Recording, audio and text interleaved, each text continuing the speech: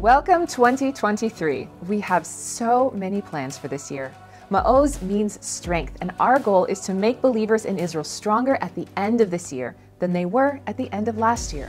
Stronger in the Lord, stronger in their homes, stronger in their understanding of God's future for them. Because the greatest testimony we have for God's goodness to Israelis is a strong and healthy body. We began the year with our 4 major areas of operation: outreach, worship, aid, and publishing. In worship, we advance the vision of the restoration of the Levites in the most practical way possible, training children in vocals and instruments, and recording new worship songs in Hebrew, Arabic, and English in our studio in Jerusalem. We complete the translation of several books, including the 2-year process of translating the Action Bible, a comic book-style Bible for kids and teens.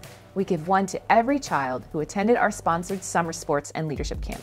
We see growth in the body as I Stand With Israel, our benevolence fund, supports believers from our network of over 100 Jewish and Arab congregations in Israel. And when the Feast of Tabernacles arrives, we go camping with some of the Maoz team and Bereshit, our home congregation. They even had camel rides.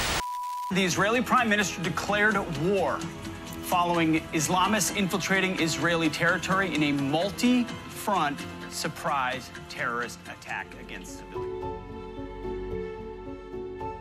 Hamas burned our villages to the ground.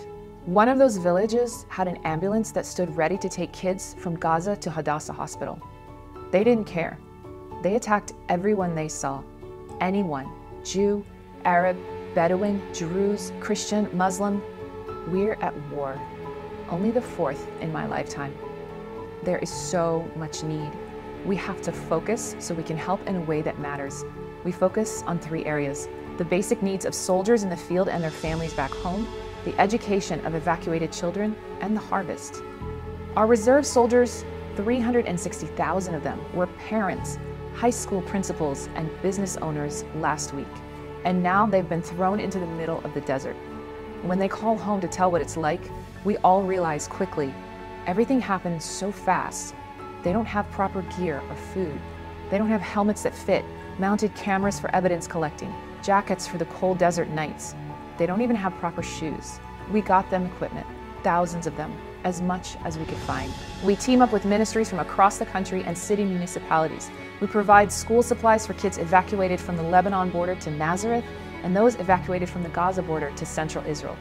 We even build a school from scratch together with the city of Ra'anana near Tel Aviv. As for the agriculture crisis that resulted from thousands of foreign workers fleeing the war, money can only help so much. Manpower is the key. So the Maoz team goes down into the field to harvest together with thousands of other Israelis who understand the ramifications of a food shortage. We pick tomatoes near the Gaza border to the sounds of explosions.